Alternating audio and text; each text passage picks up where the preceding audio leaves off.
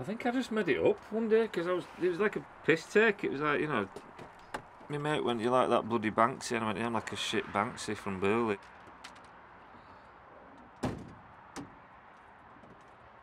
So I was a normal primary school teacher, and then I became a supply teacher because I wanted my life back, which gave me the evenings free and stuff like that. But yeah, I was playing in a function band and stuff as well. But yeah, but no art or anything.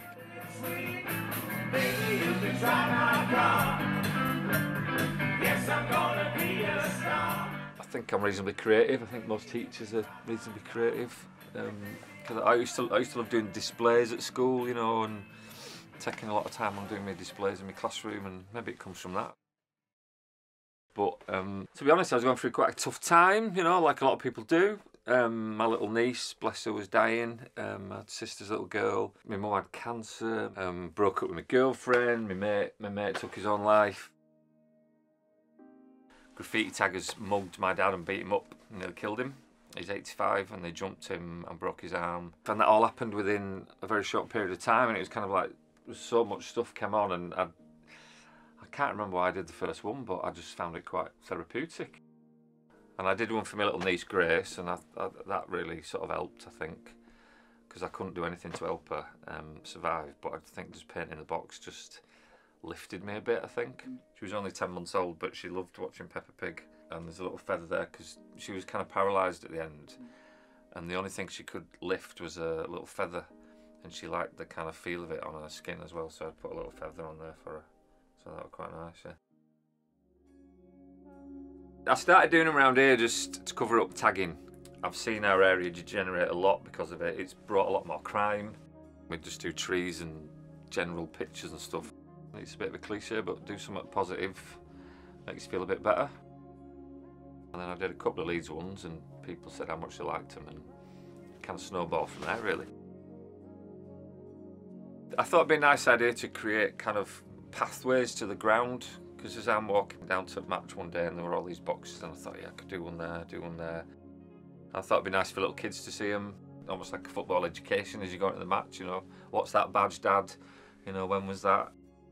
So I started tweeting them, and people started talking about them a lot more, and asking me to do more and more kind of thing. So it became quite addictive in the end as well, I think.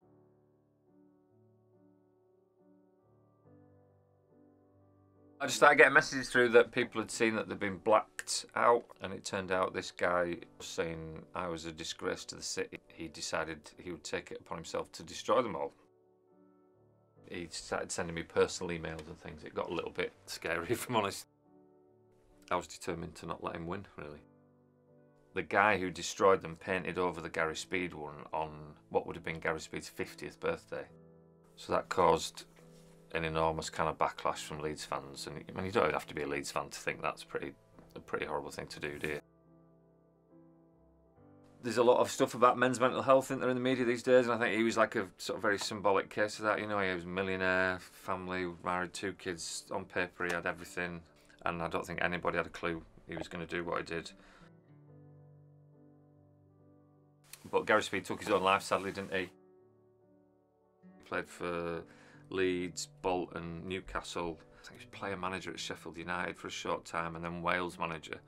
So when that box got ruined, it actually turned up, you know, in news articles in Wales, in the northeast, in Lancashire and stuff like that. And I think, you know, everyone was quite disgusted with that, really.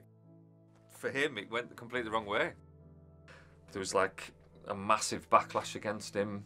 I was on the radio, Leeds United got involved. It seemed like the whole city seemed to kind of come together behind me, really. I mean, it was, you know, it was amazing. Everyone was writing letters in saying they supported me and everything, and wanted me to get them back up. And Leeds United gave me some money to repaint them and take some time off school. And they also said you and your son could come free any time. Yeah, everything came from that time where he tried to ruin them. So I'm glad we've got that back up there today, really. He's got a start on them all this time. Go on, Gary Speed, get one yourself, son. And what a great goal. And Gary Speed's really wrapped things up. It's given me more confidence, I think. I think my confidence was on the floor, to be honest, when I started painting these, and to know that like an entire sort of city is behind you and all, 30-odd thousand people, it is really nice, you know what I mean? And now I get random strangers like hugging me in the street and stuff and wanting selfies. And now they're wanting me to paint them to put on the walls, so it's amazing. I've already painted lots of canvases and sold 60, I don't know. I've had people from up and down the country, really footy fans, just going, I really love this kind of stuff, will you come and do one for our club? I don't know if Leeds fans would ever forgive me. Next month I'm turning it into a business.